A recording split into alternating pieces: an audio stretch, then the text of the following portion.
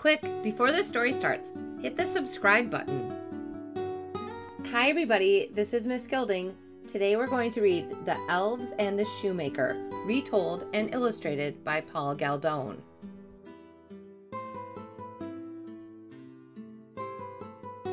There once was a shoemaker who, through no fault of his own, became so poor that at last he had nothing left but just enough leather to make one pair of shoes. He cut out the shoes at night so he could set to work on them the next morning.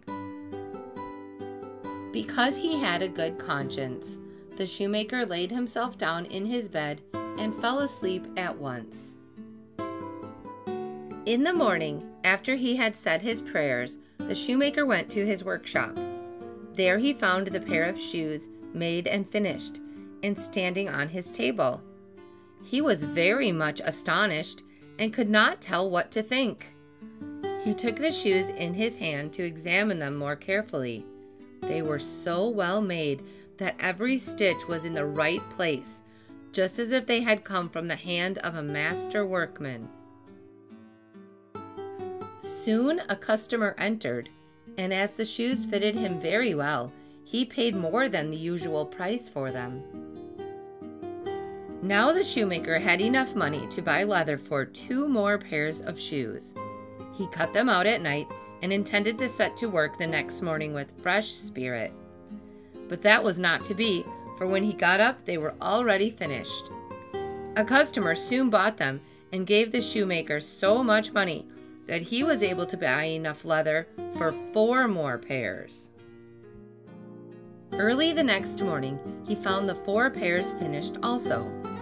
And so it always happened. Whatever the shoemaker cut out in the evening was finished by the morning, and soon he was making a very good living. One night, not long before Christmas, when the shoemaker had finished cutting out the shoes from the leather, he turned to his wife before he went to bed and said, "How would it be if we were to stay up tonight and see who it is that does us this service?" His wife agreed and set a candle to burn. Then they both hid in a corner of the room, behind some coats that were hanging up. They peeked out between the coats and began to watch. As soon as it was midnight, in came 2 neatly formed naked little elves. They seated themselves on the shoemaker's table, took up the work that was already prepared, and began to stitch, pierce, and hammer the leather. The elves worked so cleverly and quickly with their little fingers that the shoemaker's eyes could scarcely follow them. So full of wonder was he. The elves never stopped until all the shoes were finished and were standing ready on the table. Then they jumped up and ran off. The next morning, the shoemaker's wife said to her husband, "Those elves have made us rich, and we ought to show them how grateful we are. With all their running about and nothing to cover them up, they must be very cold." She smiled. "I tell you what, I will make little shirts, coats, waistcoats, and breeches for them, and knit each of them a pair of stockings, and you shall make each of them a pair of shoes."